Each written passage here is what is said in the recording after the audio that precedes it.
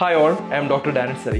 ആദ്യത്തെ എന്താണ് രണ്ടാമത്തെ എന്താണെന്നൊക്കെയുള്ള കൺഫ്യൂഷൻ ഉണ്ടാവും. അപ്പോൾ അതിന് പകരം നമുക്കൊരു കഥയിലൂടെ ഇത് പഠിക്കാനായിട്ട് നിമോണിക്ക് 4 ആണ് നിങ്ങൾക്ക് എഴുതി വെക്കുക. നമ്പർ 2, ഇത് നമ്പർ 3, ഇത് നമ്പർ 4, ഇത് നമ്പർ. ഇനി ഞാൻ പറഞ്ഞിരിക്കുന്ന ടെക്നിക്ക് വഴി ഏതൊക്കെ സ്റ്റെപ്പിൽ എന്തൊക്കെ വരുമെന്നുള്ളത് നോക്കാനായിട്ട്. Hi all, Dr. Danny ആണ്. ഞാൻ ഇന്ന് സംസാരിക്കുന്നത് സിട്രിക് ആസിഡ് സൈക്കിൾ അല്ലെങ്കിൽ ക്രെബ്സ് സൈക്കിൾ അല്ലെങ്കിൽ TCA സൈക്കിൾ എന്ന് പറയുന്ന സൈക്കിൾ ഓർത്തെടുക്കാൻ പ്രയാസമാണ്. ധാരാളം ചോദ്യങ്ങളാണ് നീറ്റ് എക്സാമിന് ഇതിനെക്കുറിച്ച് വരുന്നത്. അപ്പോൾ ഇതിനെക്കുറിച്ച് പഠിക്കാനായിട്ടുള്ള ഒരു നിമോണിക്ക് ഞങ്ങൾക്ക് പറഞ്ഞുതരാം. അത് വളരെ ഈസി ആയിരിക്കും. നിങ്ങളത് 2-3 പ്രാവശ്യം ഈ വീഡിയോ കേട്ട് കഴിഞ്ഞാൽ ഇത് ഓർത്തെടുക്കാനായിട്ട് പറ്റും. പരീക്ഷയ്ക്ക് വളരെ ഈസി ആയിട്ട് നിങ്ങൾക്ക് സ്കോർ ചെയ്യാനായിട്ട് പറ്റും. ക്രെബ്സ് സൈക്കിൾ അല്ലെങ്കിൽ TCA സൈക്കിൾ എന്ന് പറഞ്ഞാൽ it's A part of cellular respiration which help cells break down food to create energy. അപ്പം ഫുഡിന് എനർജി ആയിട്ട് സ്പ്ലിറ്റ് ആകുകയാണ്. ഇതിനെ നമ്മൾ ഓക്സിഡേഷൻ എന്ന് വിളിക്കും. നമ്മൾ കഴിക്കുന്ന ഫുഡാണല്ലോ നമുക്ക് എനർജി ആയിട്ട് കിട്ടുന്നത്. എന്തായിട്ട് മാറും? അത് ഗ്ലൂക്കോസ് ആയിട്ട് മാറും. അതിന്റെ ഒരു സ്റ്റെപ്പിൽ ഒരു ഭാഗമാണ് ക്രെബ്സ് സൈക്കിൾ. ക്രെബ്സ് സൈക്കിളാണ് ഫൈനൽ എൻഡ് പ്രൊഡക്റ്റ് എന്ന് പറയാം. അവിടെ സീരീസ് ഓഫ് റിയാക്ഷൻ ഉണ്ടാവുന്നുണ്ട്. ഇത് പ്ലാന്റ്സിലും അതുപോലെ ആനിമൽ സെൽസിലും ഒക്കെ ഉള്ളതാണ്. അപ്പൊ ക്രെബ്സ് സൈക്കിൾ നമ്മൾ അറിഞ്ഞിരിക്കേണ്ടത് വളരെ ഇമ്പോർട്ടന്റ് ആണ്. ധാരാളം ചോദ്യങ്ങളാണ് ഇതിൻ്റെ അകത്ത് വരുന്നത്. Last step of cellular respiration ആണ് ക്രെബ്സ് സൈക്കിൾ. ആദ്യത്തെ പാർട്ടിൽ എന്താണ് സംഭവിക്കുന്നത്? ആദ്യത്തെ സെല്ലുലാർ റെസ്പിറേഷന്റെ പാർട്ടിൽ ഗ്ലൈക്കോലൈസിസ് ആണ് സംഭവിക്കുന്നത്. ഗ്ലൈക്കോലൈസിസ് ഉണ്ടാകുന്ന സമയത്ത് 1 molecule of glucose എന്താവും? Convert in to 2 molecules of pyruvate. These 2 molecules എന്ത് ചെയ്യും? അത് enter in to the citric acid cycle. ഇപ്പൊ ഗ്ലൈക്കോലൈസിസ് എന്ന് പറഞ്ഞു കഴിഞ്ഞാൽ പാർഷ്യൽ ഓക്സിഡേഷൻ ഓഫ് ഗ്ലൂക്കോസ് ആണ്. അവിടെ എത്ര കാർബൺ ആണുള്ളത്? 6 കാർബൺ. അതിന്റെ ഒരു എൻഡ് പ്രൊഡക്റ്റ് എന്താണ്? പൈറുവേറ്റ് ആണ്. പൈറുവേറ്റ് എത്ര കാർബൺ ആണുള്ളത്? 3 കാർബൺ ആണുള്ളത്. അതിനുശേഷം അത് അസറ്റൈൽ കോ എൻസൈം ആവും. അസറ്റൈൽ കോ എൻസൈമിൽ എത്ര കാർബൺ ആണുള്ളത്? 2 കാർബൺ ആണുള്ളത്. അപ്പൊ അസറ്റൈൽ കോ എൻസൈം ഈ TCA സൈക്കിളിലോട്ട് ജോയിൻ ആവുന്നുണ്ട്. നിങ്ങൾക്ക് ഇവിടെ കാണാൻ പറ്റും അസറ്റൈൽ കോ എൻസൈം ഇവിടെ ഉണ്ട്. പക്ഷെ നമ്മൾ ഇത് സിട്രിക് ആസിഡ് സൈക്കിളിന്റെ മെയിൻ പാർട്ടായിട്ട് പറയുന്നില്ല. സിട്രിക് ആസിഡ് സൈക്കിളിന് ശരിക്കും 8 പോയിന്റ്സ് ആണുള്ളത്. 8 എണ്ണം കറങ്ങിയിട്ടാണ് ഇവിടെ വരുന്നത്. ഈ 8 എണ്ണം ഓർത്തെടുക്കാൻ വേണ്ടി നമുക്ക് എന്താണ് ചെയ്യാൻ പറ്റുന്നത് നോക്കാം. പല ഇൻസ്റ്റിറ്റ്യൂട്ടേഴ്സും ഫോളോ ചെയ്യുന്നത് ആദ്യത്തെ ലെറ്റേഴ്സ് മാത്രം എടുത്ത് നിമോണിക്കാണ്. അതായത് CIAS എന്നൊക്കെ പറഞ്ഞിട്ടാണ് നിമോണിക് ഉണ്ടാക്കുന്നത്. അങ്ങനെയുള്ള പ്രശ്നം പറഞ്ഞാൽ പരീക്ഷ എത്തുമ്പം ഏതാണ്, 2 വന്നു കഴിഞ്ഞാൽ ആദ്യത്തെ എന്താണ്, രണ്ടാമത്തെ എന്താണെന്നൊക്കെയുള്ള കൺഫ്യൂഷൻ ഉണ്ടാവും. അപ്പൊ അതിന് പകരം നമുക്കൊരു കഥയിലൂടെ ഇത് പഠിക്കാനായിട്ട് നോക്കാം. അപ്പൊ കഥയിലൂടെ പഠിച്ചാലുള്ള ഗുണം ഇത് മറക്കില്ല എന്നുള്ളതാണ്. അപ്പൊ ഈ കഥ എന്താന്ന് പറഞ്ഞാൽ വെയിറ്റ് കുറയ്ക്കാൻ വേണ്ടി ഒരു വ്യക്തി മാക്സിമം ശ്രമിച്ചുകൊണ്ടിരിക്കുകയാണ്.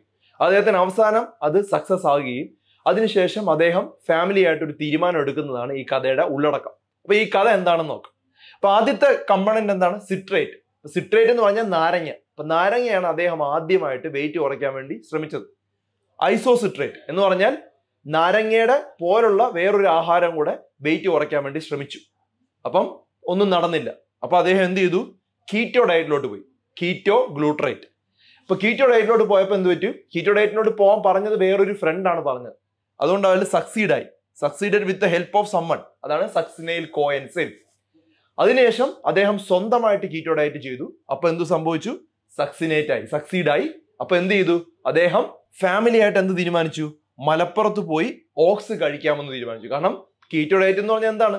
മാംസാഹാരങ്ങൾ തന്നെയാണ് കഴിക്കുന്നത്. അപ്പൊ ഈ കഥ ഒന്നുകൂടെ പറയാം. വെയിറ്റ് കുറയ്ക്കാൻ വേണ്ടി ആദ്യം സിട്രേറ്റ് നാരങ്ങ കഴിച്ചു. ഐസോസിട്രേറ്റ് നാരങ്ങ പോലുള്ള ഒരു സാധനം കഴിച്ചു. നടക്കാത്തത് കൊണ്ട് അദ്ദേഹം കീറ്റോ ഡയറ്റിലോട്ട് പോയി. Alpha keto ഗ്ലൂട്രേറ്റ്. അപ്പൊ എന്ത് സംഭവിച്ചു? സക്സീഡായി with the help of someone succinyl co enzyme. അതിനുശേഷം സ്വന്തമായിട്ട് ചെയ്തു. അപ്പം സക്സിനേറ്റ്. അപ്പോ മനസ്സിലായി ഇത് സക്സസ് ആയെന്ന് മനസ്സിലായപ്പോൾ എന്ത് ചെയ്തു? ഫാമിലി ആയിട്ട് ഫ്യൂമറേറ്റ്. എന്നിട്ട് എവിടെ പോയി? മലപ്പുറത്ത് പോയി. അതിനുശേഷം അദ്ദേഹം ഓക്സ് കഴിക്കാൻ തീരുമാനിച്ചു. ഓക്സലോ അസറ്റേറ്റ്. വളരെ ഈസി ആയില്ലേ? ഈ 8 എണ്ണവും ഇനി ആർക്ക് വേണമെങ്കിലും ഓർത്തെടുക്കാം. ഏതൊരു കൊച്ചു കുട്ടിക്ക് വേണമെങ്കിലും ഇത് ഓർത്തെടുക്കാൻ പറ്റുന്ന രീതിയിലാണ് ഞാൻ പറഞ്ഞത്. വേറൊരു നിമോണിക് കൂടെ പറയാം ഓർക്കാനായിട്ട്. അതായത് സിട്രേറ്റ് ഈസ് ക്രെബ്സ് സ്റ്റാർട്ടിങ്. അതായത് സിട്രേറ്റ് എന്ന് പറയുമ്പോൾ സിട്രേറ്റ് തന്നെയാണ്. ഈസ് എന്ന് പറയുമ്പോൾ ഐസോസിട്രേറ്റ് ആണ്. ക്രെബ്സ് എന്ന് പറയുമ്പോൾ കീറ്റോ ഗ്ലൂട്രേറ്റ് ആണ്. സ്റ്റാർട്ടിംഗ് എന്ന് പറയുമ്പോൾ സക്സിനൈൽ കോ എൻസൈം. ഇനി സബ്സ്ട്രേറ്റ് ഫോർ മേക്കിംഗ് ഓക്സലോ അസറ്റേറ്റ്. ഇങ്ങനെ ഓർത്ത് വയ്ക്കാം. അപ്പം citrate is Krebs starting, substrate for making ഓക്സലോ acetate എന്ന് ഓർത്ത് വെച്ചാലും ഈ ഒരു കാര്യം ഓർക്കാം. അപ്പം സബ്സ്ട്രേറ്റ് എന്ന് പറയുമ്പോൾ സക്സിനേറ്റ്, ഫോർ എന്ന് പറയുമ്പോൾ ഫുമറേറ്റ്, മേക്കിംഗ് എന്ന് പറയുമ്പോൾ മലേറ്റ്, ഓക്സലോ അസറ്റേറ്റ് എന്ന് പറഞ്ഞാൽ ഓക്സലോ അസറ്റേറ്റ്. അപ്പൊ ഈ 2 നിമോണിക്കും ഉണ്ടെങ്കിൽ ഉറപ്പായിട്ട് നിങ്ങൾക്ക് ഈ ഒരു 8 കമ്പണന്റ് ഓർക്കാൻ പറ്റും. ഇനി ഇതിനകത്ത് നിന്ന് എത്ര ATP മോളിക്യൂൾസ് ആണ് വരുന്നത്? 36 ATP മോളിക്യൂൾസ് ആണ് വരുന്നത്. അത് നിങ്ങൾ ഓർത്തിരിക്കേണ്ട ഒരു കാര്യമാണ്. ഈ NADH2, FADH2 അങ്ങനെയുള്ള സാധനങ്ങൾ എവിടെയാണ് വരുന്നത് എന്നുള്ള ചോദ്യം സ്ഥിരമായിട്ട് വരാറുണ്ട്. അപ്പോൾ ഇത് ആദ്യം ആലോചിക്കേണ്ടത് ഇത് നമ്പർ 1, ഇത് നമ്പർ 2, ഇത് നമ്പർ 3, ഇത് നമ്പർ 4, ഇത് നമ്പർ 5, ഇത് നമ്പർ 6, ഇത് നമ്പർ 7, നമ്പർ 8. ഇനി ഞാൻ പറഞ്ഞിരിക്കുന്ന ടെക്നിക്ക് വഴി ഏതൊക്കെ സ്റ്റെപ്പിൽ എന്തൊക്കെ വരുമെന്നുള്ളത് നോക്കാനായിട്ട് പറ്റും. അപ്പൊ NADH2 ഏത് സ്റ്റെപ്പിലാണ് വരുന്നത്, അതുപോലെ തന്നെ FADH2 ഏത് സ്റ്റെപ്പിലാണ് വരുന്നത്, GTP ഏതൊക്കെ സ്റ്റെപ്പിലാണ് വരുന്നത് എന്നൊക്കെ സംശയം ഉണ്ടല്ലോ അല്ലെ. അപ്പൊ നമുക്ക് അതിനു വേണ്ടി ഒരു നിമോണിക് പറയാം. അപ്പം NA എന്ന് പറയുമ്പം നെസ്രിയയുടെ കോ ആക്ടർ, GTPക്ക് നമുക്ക് തൽക്കാലം A എന്ന് എടുക്കാം. കോ ആക്ടർ ഫഹദാണ്, അങ്ങനെ ഓർക്കുക. അപ്പൊ ഈ ഒരു നിമോണിക്ക് 4 എണ്ണം നിങ്ങൾക്ക് എഴുതി വെക്കാം. ഓക്കെ, ഇനി നിങ്ങൾ ഈ സൈഡിൽ ഓർക്കേണ്ടത് 237ലാണ് NADH2 വരുന്നത്, 23ലാണ് കാർബൺ ഡയോക്സൈഡ് വരുന്നത്. 23 കഴിഞ്ഞ അടുത്ത നമ്പർ എന്താ 4, 234 കഴിഞ്ഞ അടുത്ത നമ്പർ എന്താ 5. ഓർക്ക എളുപ്പമായില്ലേ. അപ്പോ നസ്രിയയുടെ കോ ആക്ടർ ആണ് ഫഹദ് എന്ന് ഓർത്തു വെക്കുക. അതിനുശേഷം 237 മാത്രം ഓർത്തു വെച്ചാൽ മതി. 237, 23, 4, 5. ഈസി ആയില്ലേ. ഇനി എത്ര കാർബൺ ഓരോ സ്റ്റെപ്പിലും വരുന്നുണ്ടെന്നുള്ള ഓർക്കാനുള്ള ടെക്നിക്കാണ് ഇത്. ഈ ഒരു നമ്പർ ഓർത്തു വെക്കുക, 46 സ്ക്വയർ 54 സ്ക്വയർ 4 സ്ക്വയർ.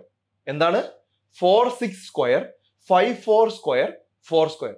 വീണ്ടും ഇത് പറഞ്ഞു നോക്കുക, 46 സ്ക്വയർ 54 സ്ക്വയർ 4 സ്ക്വയർ. അതായത് ആദ്യത്തെ സ്റ്റെപ്പിൽ എത്ര കാർബൺ വരും, 4 കാർബൺ വരും. രണ്ടാമത്തെ സ്റ്റെപ്പിൽ എത്ര കാർബൺ വരും, 6 വരും. മൂന്നാമത്തെ സ്റ്റെപ്പിൽ വീണ്ടും 6 വരും. നാലാമത്തെ സ്റ്റെപ്പിൽ 5, അഞ്ചാമത്തെ സ്റ്റെപ്പിൽ 4, ആറാമത്തെ സ്റ്റെപ്പിൽ 4, ഏഴാമത്തെ സ്റ്റെപ്പിൽ 4, എട്ടാമത്തെ സ്റ്റെപ്പിൽ 4. അപ്പൊ നിങ്ങൾ ഓർത്തിരിക്കേണ്ടത് ഈ ഒരു 46 സ്ക്വയർ 54 സ്ക്വയർ 4 സ്ക്വയർ മാത്രമാണ്. അത് ഓർത്തിരുന്നു കഴിഞ്ഞാൽ എത്ര കാർബൺ ഓരോ സ്റ്റെപ്പിലും വരുന്നുണ്ടെന്ന് ഓർക്കാൻ പറ്റും. അപ്പൊ എന്താണ് 46 സ്ക്വയർ 54 സ്ക്വയർ 4 സ്ക്വയർ. ഇങ്ങനെ എത്ര കാർബൺ സിട്രിക് ആസിഡ് സൈക്കിളിൽ ഓരോ സ്റ്റെപ്പിലും വരുന്നെന്നുള്ളത് ഓർക്കാനായിട്ട് ഈ ഒരു ടെക്നിക്ക് വഴി പറ്റും.